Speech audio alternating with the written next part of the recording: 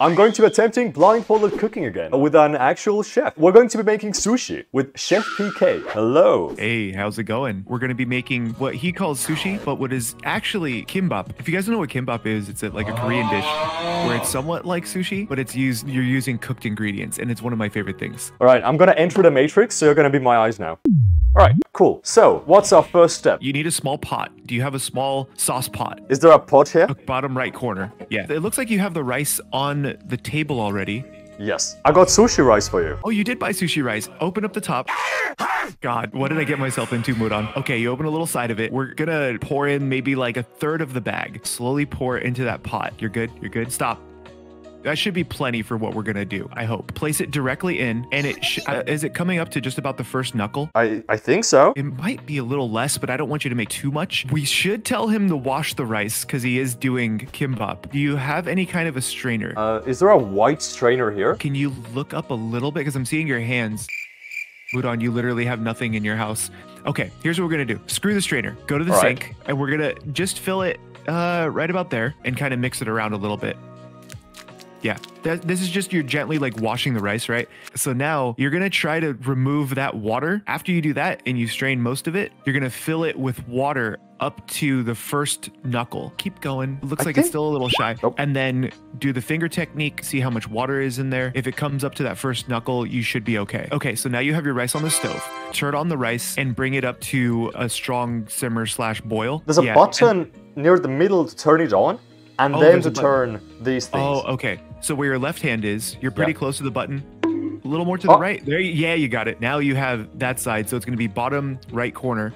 Down. I touched something. Yeah, there you go. There you go. That's the one you want. So I don't know how hot your stove gets. 10 is maximum. So bring it up to like a 7 because you actually want it to come up to a boil and then we have to bring it down to that simmer to finish cooking it. There you go. Keep tapping right there. How much?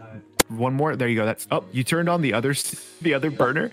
So put your finger out again. Go up just a little bit and then go to your left. Yep. Tap it again. There. Okay. Don't do anything else. Remove your hands from the stove. All right. We got it to the 7. Everything good? I think the rice is going to burn. No, we have a professional looking over us. Now you have to actually also cook chicken, right? Oh God, yes I do. Yeah. No, I hate this. Not only do I have to cook chicken, I think I kind of have to cut it as well. Oh Jesus. So you got your chicken. Yeah. I should just tell you to not even use a knife. That's probably going to be the best bet. I can use a knife? What do you mean? This is dangerous, sir. No, I've used a knife before. That is fine. Which way is the sharp side?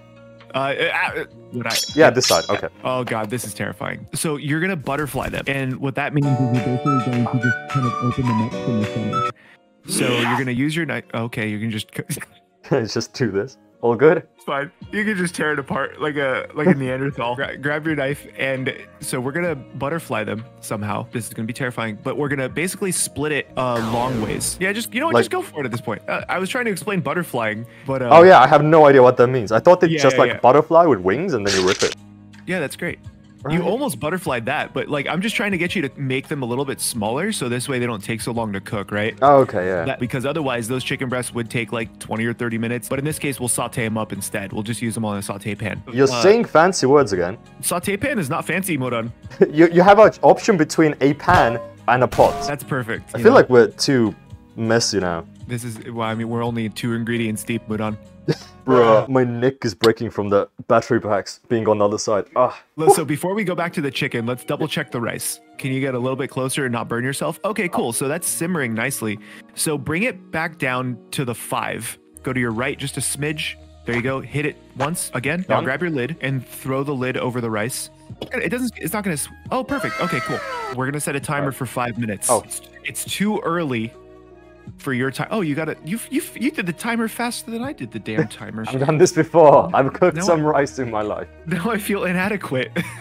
Want me to get a bowl? Yeah, or a plate or anything, just so you can get rid of your cutting board. And then we're gonna season it up just a little bit. Oh, all right, God, thank you, you're gonna do a fancy chicken. It's literally salt and pepper. I literally don't put salt and pepper on my chicken. Oh, Mudan, Jesus Christ. You know, when I visit, or when you visit, we're gonna have a conversation. We're gonna have a long, hard talk about your kitchen habits. Dude, it's so easy. You just cook chicken. All right, now grab your bowl and we're gonna place all of the chicken in it. Just grab it all.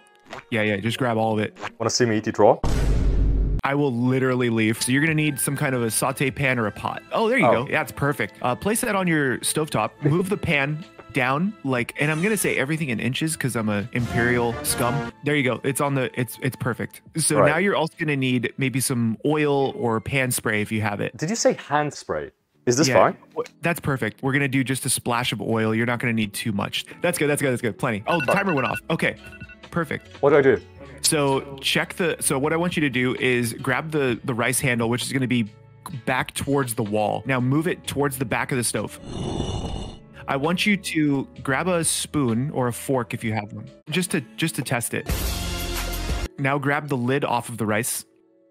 Yep, so you can grab the top of it. Perfect. Yeah, maybe we actually have good rice. I just want you to kind of prong it and see if it's cooked. Yeah, that's perfect. Just see if it's cooked. What, how do I know if it's cooked? If it tastes like cooked rice. Does it taste like cooked rice, Mudan? Yeah. Yeah? We cooked rice? Yeah, bro. It doesn't taste burnt or anything. This is the best. If anything else, I don't care what happens, we made rice blindfolded today. Okay. Yeah, throw the lid back on it. Not in that pan. To your right. To your right, other right. Nope, that's the saute pan. That's the pot. Just leave the lid there for a second. I usually like to let my rice rest for a bit, so I'm gonna set another timer for like 3 minutes. So now we're gonna grab the chicken. Do you have any salt and pepper by any chance? I do. There you go. There's a salt and something roasted. That one, yeah. It's roasted garlic, I think. I'm roasted garlic. Roll with it. Pop it on there. Just this? Yeah, sure. And then salt. You're gonna need salt. Yeah, there you go. I think that's salt. Unless it's like just a bottle of MSG. You're gonna pour some of that into your left hand. Oh, you can use a lid too. Yeah, that's fine. So just go ahead and throw that right on top of your chicken and just kind of like sprinkle it to the best of your ability. There you go. Perfect. That one, you know, do like a 10 significant cranks. Right. We'd love to see it. Now we can start cooking the chicken. So back to the saute pan that you had with the oil in it already. So your stove, I think, is off now. Yeah. So we have to return it on. Now the oil should hopefully be hot. Gently place all of that chicken into that pan. Okay? I think this is probably the craziest thing I've done. Now you're going to gently just flip the bowl. Yeah, you're good. And just go, you're good. Do we need to stir the chicken now? Yeah, exactly. So it's like, just grab yourself like a wooden spoon or, you know, something. Perfect, right there. Yeah, that one. Okay, there you go. Now, be careful because the oil is sizzling.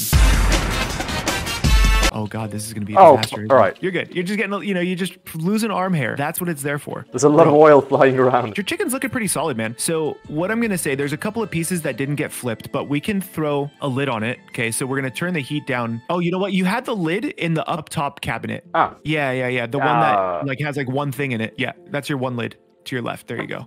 There are some pieces of chicken that are going to take some time to cook because I can still see that they weren't like flipped all the way. So we're going to throw the lid on it. As long as the chicken gets steamed and covered, you should be okay. Now we're going to set a timer for that. I'm going to set it for 5 minutes. Now we can look at some vegetables. We have cabbage, bell peppers. We have the nori, wasabi, and cucumber. So we'll start with the cucumber first, which is going to be, there's your cutting board, there's your knife. It's the one that feels nice and girthy. There you go. You could have said it like that. Because I said it and you immediately grabbed it. So now you have to take the, oh God, okay, that was terrifying. I got the tip off, you know, so you can open it up. You know, hey man, you're the one saying it. I don't think we'll need the whole thing. Yeah, we'll just need half of that cucumber. We almost had floor cucumber. So cutting half? Now, split that in half. Oh man, when you like grab the knife, I get terrified. Now cut those long ways in half again. Perfect, almost there. This is going to be another hard part. So you have to take those and cut each of those in half one more time so we can kind of get some strips. So this way it'll fit inside the sushi roll. So you have your cucumbers cut. We'll check the chicken. Nice. That actually doesn't look pretty bad. You know, it looks like half poached. You know, it's better than raw. You just want to grab yourself a piece of chicken to see if it's cooked. Grab any of them, really. Just poke it. And be careful because there is some oil on there. Bring that over to your cutting board. So do a 180. There you go. Perfect. And be careful, your knife is to your left. This is going to be hard to see. So we're going to cut that in half. I just want to see if we can see the inside and see if it's cooked. Is it cut in half? That's good. That's white meat chicken. Okay. Where's the bell pepper? So bell pepper, left hand.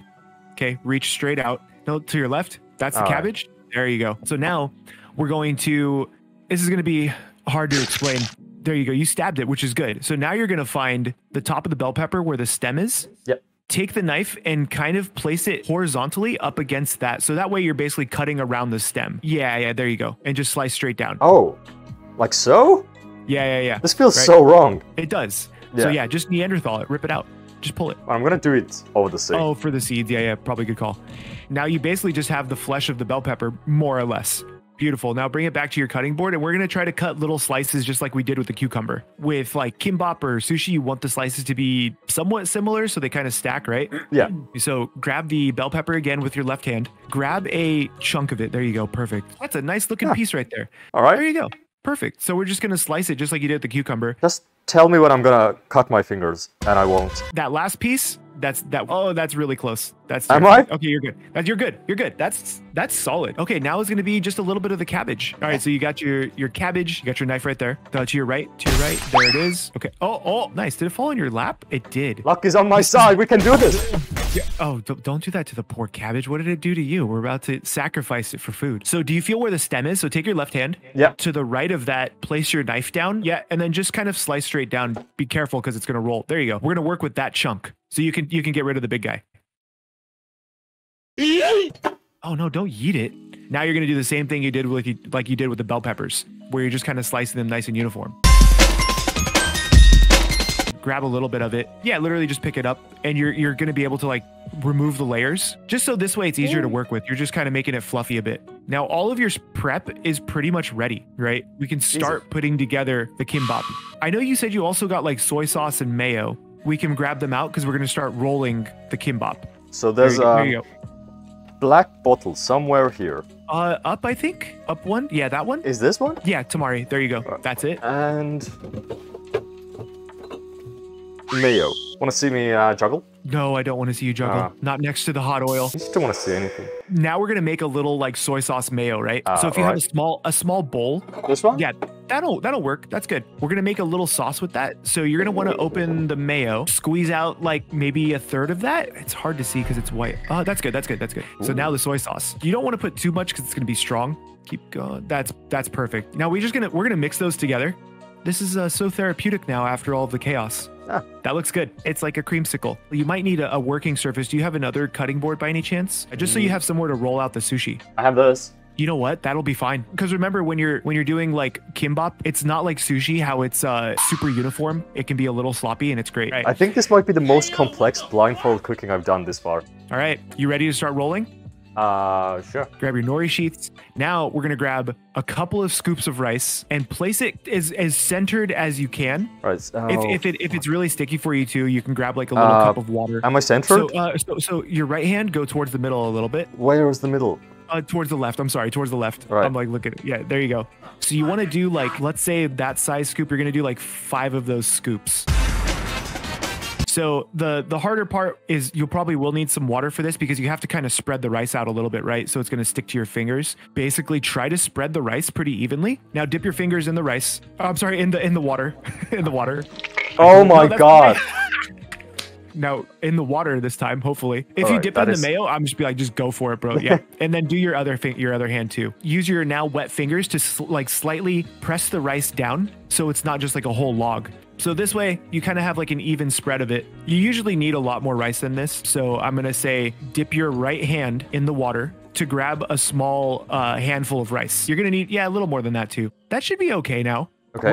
We're gonna accomplish this. Now get your fingers wet again and then press the rice just like you did earlier. We're gonna add some fillings now. Go straight up and that's your chicken. Place it directly onto the rice, but go to the right just a little bit. So you're over the entire, yep, there you go, perfect. And now grab another piece and you're gonna wanna line the rice with the chicken. Is this fine? Beautiful. Yeah, 2 pieces of chicken is plenty because it's gonna be thick, right? Now we do our vegetables. Grab yourself a little bit of cabbage, so go to the right. Grab like a pinch of cabbage.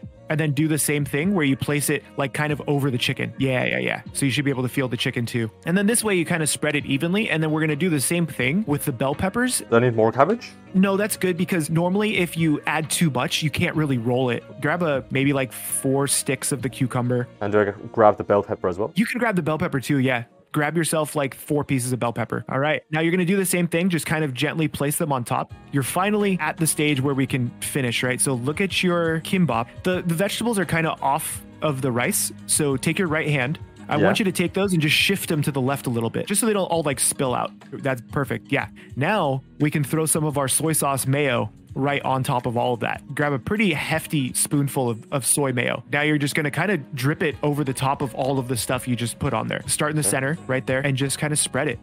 It is. Yeah, you're good. Put a little bit of water on your hands again. And then now we're going to actually attempt to roll this. Now you're going to roll it like a burrito, if that kind of makes sense. So take the sheet. And just put it roll over, it? and start pushing the ingredients back in towards the middle because they'll naturally want to come out. Just get your hands dirty. Roll it. Roll it. Do it. Do it. Do it. Do it. You're doing it. This feels way too thick. Holy shit. Look at this beast, dude. Bro. Oh god. Like, all right. you're basically there. Wait, what's the next step then? Cutting it in half and eating it. Bro, we did it, man. Like, straight up. Like, it only took 2 hours, but we got there. Did it actually take 2 hours? Now just slice down, man. Now we got to show chat. Pick up the thick boy. Show him the center. Let's see what it looks like. Aha. Since we finished this, I can take off that headset finally. Nothing left to do. I can finally see myself what we made. Wait, people are saying it's good. That's a pretty solid effort, bro. Especially for like all of that. We did the most today. Oh yeah. My god, it hurts. Yeah, yeet your 11-pound headset. Holy shit, what is this? The world is so much different than I expected. Okay, it's not that bad actually. No. Hey, we made some sushi. Look at it, dude. All right, let me eat it might this be finally. falling apart, but it's okay. You're just gonna fist kind of is. I just want a bite of everything, you know? We've spent so much time putting it together. I'm proud of you. I think there should have been more mayo. More mayo? I didn't want to go too heavy because a lot of the time people are like turned off by mayo. Hopefully that was good. What do you think, chat? For the effort, no joke, solid 8 out of 10. You know, if someone served me that and I had to pay for it, I'd probably be upset. But for where we got, like all of that effort, that was good, man. I would say it looks kind of, looks-wise, it's like 4 out of 10. Yeah, but taste-wise, it's a solid like 8 or 9. Honestly, really easy to make as well. And it's like ingredients that exist in everybody's home, except for that nori sheet. But even then, like if you didn't want to use the nori sheet, you could get really good at maybe cutting cucumber and roll it with cucumber. Oh, right? Wait, what? Yeah. Like you can make cucumber sheets. It's very difficult, but you can like you cut the cucumber super thin, and then that way it's basically the size of a nori sheet, and then you could roll it that way, dude. Thank you so much for coming on. If you want to see me do another blindfolded cooking video where things go, I think much better or much worse, please click right here. Yeah, cooking videos, hell yeah.